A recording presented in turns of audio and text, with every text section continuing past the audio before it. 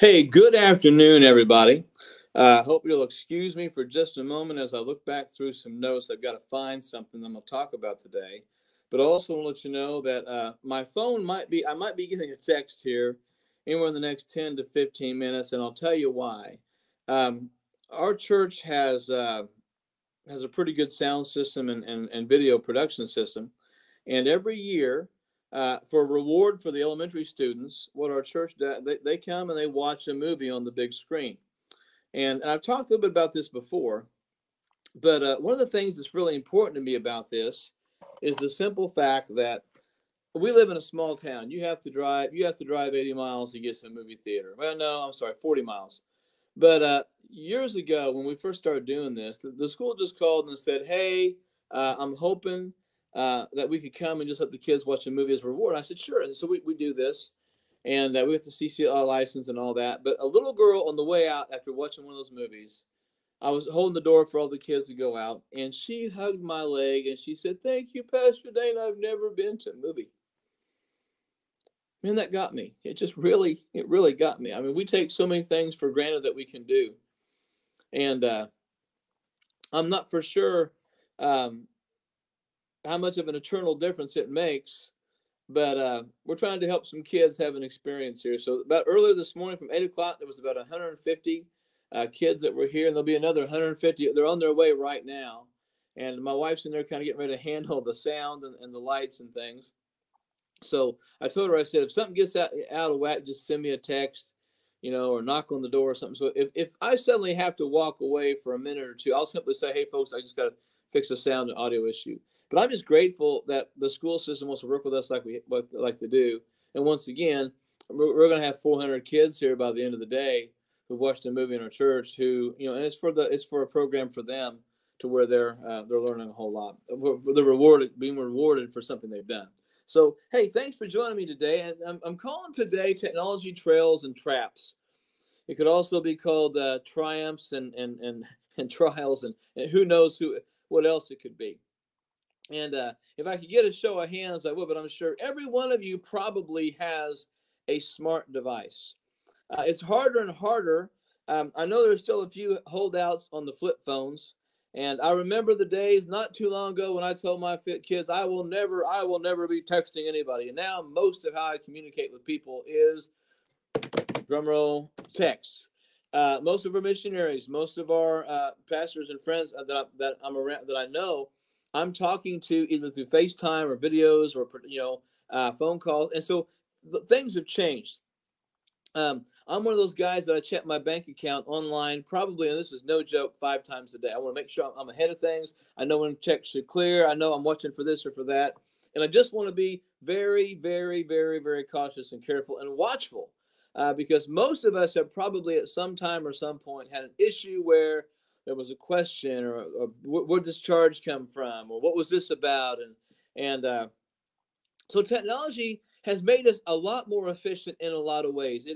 Automation in manufacturing, the ability to do certain jobs with those sort of things are really, really, really, really a great thing. But the thing we got to remember most importantly is that technology may have made us faster and more productive, but it's done nothing to our moral quality. Having a cell phone doesn't make you a more patient human being. What's wrong with the Wi-Fi? What can't I get this? You know how we all are. It's that drive-through microwave technology ideology that says we should have it and we should have it now. And I will tell you, I'm grateful for Wi-Fi. I'm grateful for more than dial-up now, because what we had before, as many of you know and remember, it was horribly slow. It was like going back to the 19. Let me just pick a century no one's been born in. It was like going back to the 1820s, and you didn't have an ox or a cow to pull your plow. And now we've got tractors that are pulling them, driving themselves, and driverless cars, and Elon Musk talking about a brain chip implant. Someone sent me an article by a lady, I believe, in the Los Angeles area, who has written extensively. She just shares a video about Elon Musk. And what I've said, folks, is jury's still out to me. If anybody, people who have too much power I'm thankful when they're honest and they're kind. But even Nebuchadnezzar had to be humbled. So, but there's an article about him, or a video about who he is and what he does, whether it's I was dressed at Christmas or whatever. All I know is this: there's a world out there that wants to do as much as it can to increase your speed at doing things. But I hope that you'll use technology in a way that glorifies the Lord. Saw today also that the porn addiction took off after the lockdowns showed up. Also, the number of websites being hit, the number of websites that are pornographic, just so many other things that are happening out there with technology. Yes, electric cars are a grand and glorious thing if technology and the environment and the structure that we have can actually maintain them. So, nonetheless, a whole lot's going on. A whole lot's going on. So I'm not going to endorse people or situations. You mostly know how I am. But I want to talk about AI today. I want to talk about the digital things that are going on, because I believe that slowly but surely, just as if you boil the frog in water, it dies. We are being put into literally a digital prison every single day. More and more technology comes out, more and more invasive technology. I mean, you've got refrigerators that can tell you when you're out of milk. You've got appliances that will talk to you. I don't want my dryer talking to me, but that's just me.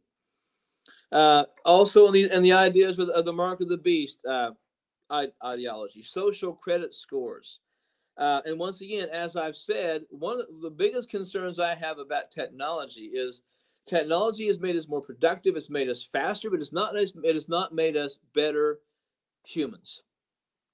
We're not more kind. We're not more patient. We're not more giving in many ways. We're not more Christ-like in many regards as well. So even if you're going to have technology in your life, make sure that you are using that technology for the Lord. And that means letting somebody check where you're going. Let somebody see your history on your browser. Let somebody know what you're doing, what you're looking at.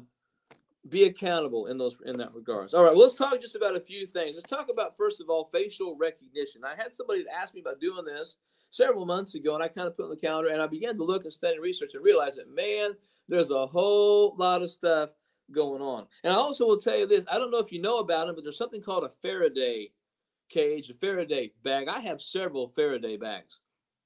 And I've got a friend who uses them quite a bit too. And some others, and I've got a friend out of state that I communicate with from time to time, and we just did a practice session with tracking, and you can put something in a Faraday bag and it's gone. You're off the grid, so to speak. So I highly recommend, if you feel the need to get one, get one. They're a lot easier priced than they were.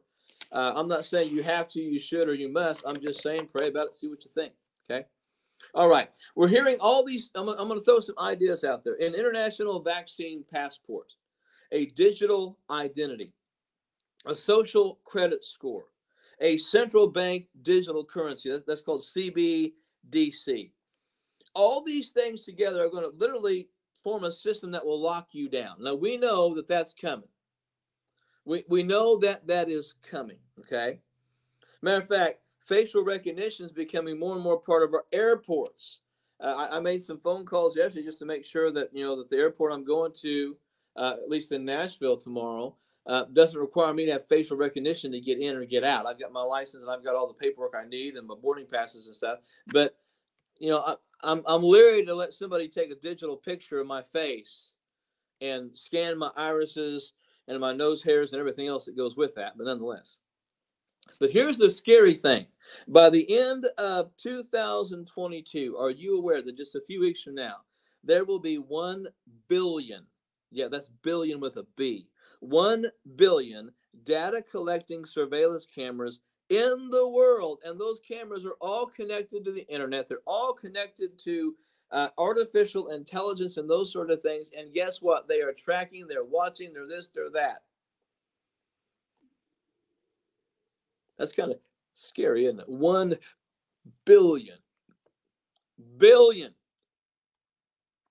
So we have cell phones, we have smart appliances, everything. Every time you walk in a store, you're probably being tracked in one sense. We're seeing where criminals are now stalking people using the air tags, the Apple AirTags. So AI is going to play an even more important part in some of the things that are going on and happening. Okay. But our digital identity, and that's what it's all going to, will become a digital identity. And so the central banking, these digital currencies that are coming out there, it will give a lot more people the opportunity to declare what you can and cannot buy. What if they say, hey, we don't like the idea you're tithing to your church, so sorry, that money's not going to clear. Now, don't you say, oh, that will never happen. Hey, they're tracking gun and ammo purchases. What's next? What next? Are they going to, when you buy a car and you're checking to get a loan or whatever, are they going to say, hey, there's another car at a lot closer, further away that you can get cheaper? I don't think they're going to do that to help you. But just the whole thing, just like Daryl said, it makes you dependent. All of these things that are happening make you absolutely dependent upon the technology. And so there's this idea that, hey, it'll make us more safe. It'll make us more connected. It will ultimately become a tool for mass control and really deal with a lot of your securities individually, privately. A Faraday bag is something that basically keeps scanning and the ability to track what's in that bag or your phone. You basically put something, your phone or iPad or computer in that Faraday bag, shut that thing up, and you disappear, so to speak. I wish they had a Faraday bag for people, but next to a body bag, that's about the only way you can check out totally. But nonetheless, data collection also includes cameras, audio recording devices, and cell phones, automobiles. Think about this: probably everywhere you go, you're being. I talked to somebody who sprays. Is like a commercial bug guy who sprays, and he says, he told me, he said this basically. He said, anywhere I go, I'm under the idea that I'm probably being recorded, because that's the world in which we live. That's the world in which we live. So who knows? But all these different things are out there. Everything is collecting and sharing information on you and on me. And then you get to this digital identity, and the World Economic Forum, they've added a whole lot to this idea with the passports and all these other things that are going on. But there's this new social contract idea that's out there, and we've heard of China doing that. And you are guarded and guided by your credit score. You are literally kind of told, hey, what about, you can't buy this, or you can't purchase this, or here's your rating, here's your thing. So we've got to really be careful. We got to really be careful what we own and how much we of that stuff we get. Look, you and I can give a whole lot of power to the iWatch or the iPhone or the iPad or anything else that we have around us if we're not careful. So we need to use a lot more common sense. And I say that because, okay, just here's some places. Here's some places where a digital identity is going to one day be required: telecommunications, e-government, social platforms, e-commerce, humanitarian response, travel and mobility, food and sustainability, financial services, and healthcare. Healthcare.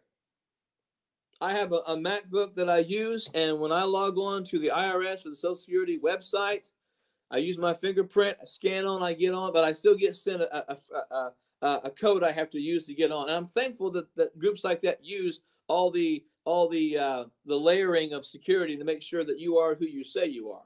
However, when we start looking at the world in which we live, we begin to realize that things are changing very, very quickly. And I don't want this to be all about the mark of the beast and that, because look, folks, I'm going to tell you, I'm wearing an insulin pump that I'm grateful for. I know they're working on transplantable pancreases that are, they're working on implant pumps and things. I'm thankful that technology has brought us where we have. Most of the medicines that we have, most of the medical technologies that we have made life better. Literally made life better. But at the same time, anything that's used for good can be used for evil, and that's where we see it. And so as they talk more and more about a digital identity and facial recognition and credit score, and also, look, my carbon footprint is none of your business. In all reality, right? If I'm going to get in my car and drive to town, that should not affect my credit score.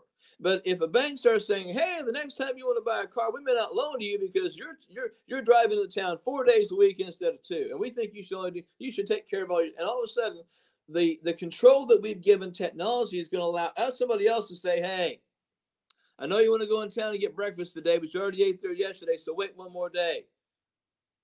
And people say, "Oh, that will never happen." Wow. The real deal is this. It's about zero trust. Now, I want to show you something. This is from Metro News. World's first artificial womb facility is creepy glimpse of pregnancy in the future. And this is from this Tuesday. Just going to show you kind of the headline there. You can kind of look at it, and it shows this baby sitting in a dish. Now, let me just read this, okay? This is the world's first artificial womb facility, and it lets you choose a baby's characteristics from a menu. Now, look, they didn't have that on the Jetsons, folks, and I think most of you know that. Ectolife, able to grow 30,000 babies a year, is said to be based on over 50 years of groundbreaking scientific research. Now, let me stop right here before I go further. I am thankful for in vitro fertilization. I am thankful for some of the incredible things that they're doing in the world of pregnancy. I am thankful for some of the things they're doing with technology that has helped people who have struggled and strived to have a baby. I'm grateful that those technologies are out there. So I'm not saying, first of all, that those sort of technologies are bad. Let's keep reading. The concept is the brainchild of Berlin-based Hashim Al-Ghali, a biotechnologist and science communicator. He says the facilities would allow infertile couples to conceive a baby and become the true biological parents of their own offspring, okay?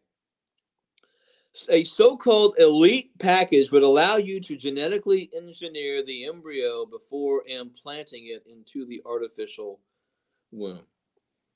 Everything from eye and hair color to strength, height, and intelligence can be chosen, and inherited genetic diseases can be avoided.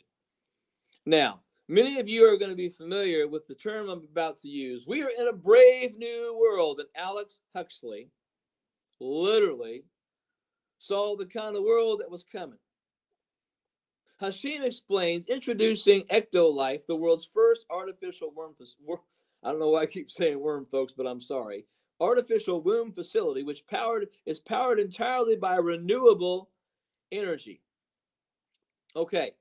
I want to know what kind of renewable energy that is, because the fusion that they just talked about, I don't think it's as big a deal as they're trying to say it was, but nonetheless. According to the World Health Organization, around 300,000 women die from pregnancy complications. Ectolife artificial womb is designed to alleviate human suffering and reduce the chances of C-sections. With Ectolife, premature births and C-sections will be a thing of the past. Hashim says it also offers a solution for women who have had their uterus surgically removed due to cancer or other complications. It can also help countries that are suffering from severe population decline, including Japan, Bulgaria, South Korea, and many others. And look, when I read news, I read with a very critical eye. Why do they mention those specific countries? Japan, Bulgaria, and South Korea. Is it just because there's a severe population decline there, or are there people already working to work in those nations with this technology? Okay. Hashim believes the technology is available already, and only ethical constraints are holding the concept back from reality. Well, what that means is this. Somebody's already doing this. Do we really believe they've not cloned humans? I believe they probably have. Dorothy wasn't the only sheep, the only animal that's been cloned. I know they're trying to bring back the woolly mammoths from the permafrost. I know they're trying to do some incredible things, and I understand there's probably good scientific merit in it. But when you start messing with the human embryo and you start messing with what God made and created specifically, there's trouble.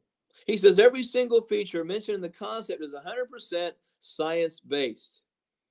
Now, in the last 2 years, how many of you have heard, follow the science, follow the science, follow the science?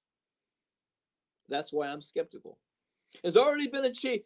No, listen, once again, every single feature mentioned in this concept is 100% science engine based, and has already been achieved by scientists and engineers. Read between the lines. They're basically saying this is already going on. We just need to basically say, let's do it. Let's take all the ethical restraints off and let's just do this. The only thing left is building a prototype by combining all the features into a single device. In terms of time frame, it really depends on the ethical guidelines. Right now, research on human embryos is not allowed beyond 14 days. Right now. Once again, read between the lines. This article is framing us up for what will come next. If these ethical restrictions are relaxed, I give it 10 to 15 years before ecto-life becomes widely used everywhere. Add to that 5 years of public awareness and education to help people become more receptive to technology. The facility features 75 highly equipped labs. The facility, okay? They're talking about it as if it is here, it is here, it is here. This guy's saying 5, 10, 15 years. It was able to accommodate up to 400 growth pods or artificial wombs. Every pod is designed to replicate the exact conditions that exist inside the mother's uterus. A single building can incubate up to 30,000 lab-grown babies per year. I want you to listen to that sentence I just read. Listen to this closely.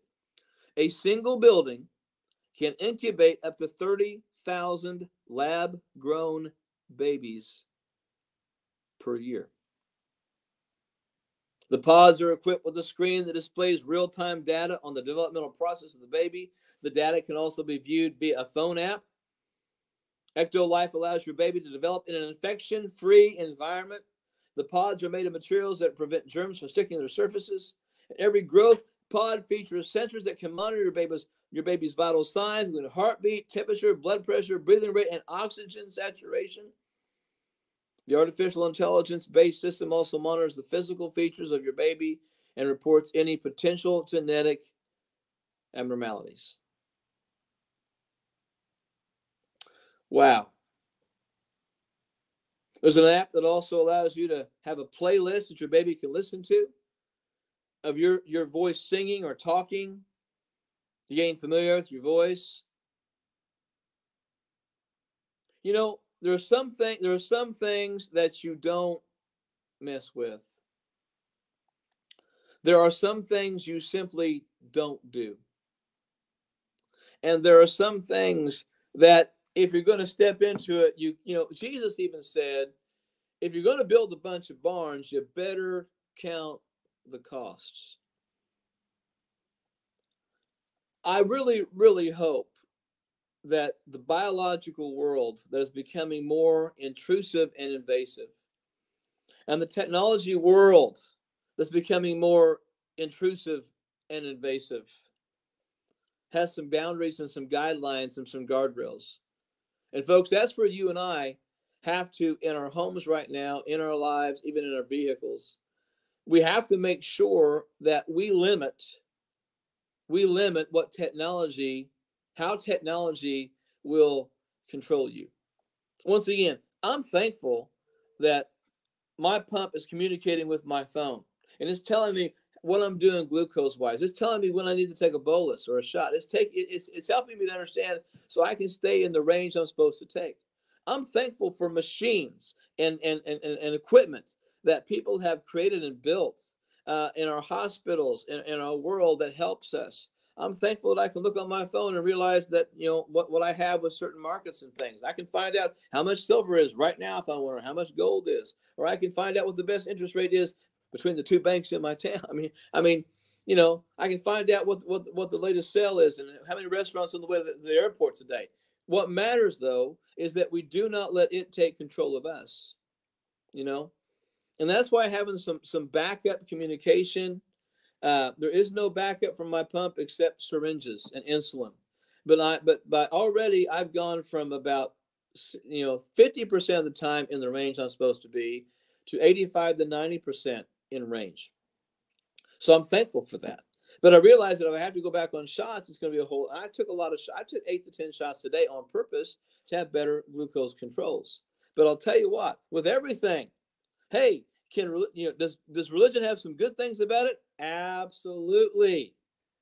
But ask people about David Koresh and the Moonies and the situation that happened there in Guyana, the Guyana tragedy, Jim Jones. I mean, that was religion that got way off track. And that's why you and I have to have more than religion. We have to have that personal relationship with Jesus. And we have to make sure that we are not letting things become controlling of us. And I think it's okay to do an assessment of how much technology, is in our lives. What do we need to settle down from and walk away from? What do we need to not be communicating with? I do my best to return emails and phone calls as I can, but I also know that I could be on my phone 24/7. My wife will tell you that she has to, like, Dana, you need to put your phone down. Well, there's this, there's that. And so I struggle from time to time. I'll be honest with you. So what I do is I work to make sure, okay, how much time, I've got an app on my phone that tells me how much time I spend on my phone or my technology each day. It tells me when I'm above or when I'm down. And I've made up my mind that I don't really want to spend more than an hour and a half. You may say, now, folks, look, between emails, most of my emails I get on my phone, technology things with my pump. All of us probably spend at least an hour each day dealing with those things. But I've said, okay, Lord, what's the time? How much is too much? Lord, show me a number, put that on there. And I will just tell you, in the last month and a half, only one day that I go over that line. Okay? But we need to do an assessment of what we're doing with technology, because look, and I don't want to get into a whole lot of it, but the reason this is called technology trails and traps is because if we're not careful, technology will take over. And if you've ever, there's a book called Make Room, Make Room, and it became the movie Soylent Green. So if you're ever on Jeopardy and they say, what book was the movie Soylent Green made from? Say, Make Room, and you'll get, hopefully it'll be the Daily Double or something. But I'll tell you what, we know that there's one day going to be a mark of the beast. And how digital, how technology advanced it will be, I'm not really concerned about. But what concerns me is the fact that when you take that mark, it's not just so you can buy and sell. It becomes an act of worship. And the thing is, we begin to see the root problem, the core root problem with technology is it always wants to be bigger than it is right now. And it wants to have more control than we should give it. And I'll agree it is a distraction, as Becky just said. But more than a distraction, if we're not careful, it will impact our situational awareness. I've seen enough people driving crazy and went to pass them and realize, oh man, they're on their phone, they're texting or doing crazy stuff because we got to see this last TikTok or this last meme or the last this or last. And that's, speaking of TikTok, you got a lot of government agencies that are saying, hey, this may not be the fun thing we think it is. In other words, folks, there's a huge system out there. And that's what it is. It's a system. And that system has sinister backgrounds. It has a sinister agenda. It has sinister ideas. It has sinister things. I'm going to continue to be on Facebook and continue to say what I say and do what I do. And when the door closes, we'll move to something else. But here's the thing, folks. Technology is going to continue to get a hold of every single part of your life. And eventually, there will be nothing that you can do or I can do without having some type of connection, phone, device, whatever. So until we get there, let's make sure that let's make sure that we are doing everything that we need to do the best that we can. Pray about it. I'm going to encourage you to assess. Folks, I'm challenging you to assess all that you do with technology. I just got a message from my wife that there's about 200 kids ready to pull into our church and watch a movie. and we're grateful we can provide that opportunity for them and connect with the schools. So technology is making a good thing for us. It helps the schools and helps us to make a connection. But don't let it become the God of your life. All right, folks? Don't let it become the God of your life. Hey, thanks a lot for being a part of this. Sunday, I will be in Phoenix, Arizona. I'll be preaching at the Revolution Midtown Church at 10 o'clock. And then that afternoon from 3 o'clock to 4:30, I will be in the cafeteria at the American Indian College, SAGU American Indian College, for like a question and answer, and just meet and greet and talk. And so I would love to meet as many of you folks that are out there. I know we've got several artists that are coming. Can't wait to see y'all and meet y'all, be a part of that world out there. And also, most importantly, do my daughter. I'm so excited to welcome a new son-in-law into my family. And after having 3 kids married in 16 months, we're going to take a couple days and enjoy ourselves while we're out there. So thanks for being a part of this today, folks. I'll be talking to you tomorrow before I head to the airport. And then Saturday, Sunday, Monday, Tuesday, and Wednesday will be from the sunny land of Phoenix, Arizona. So, hey, God bless, folks. Have a great rest of the day.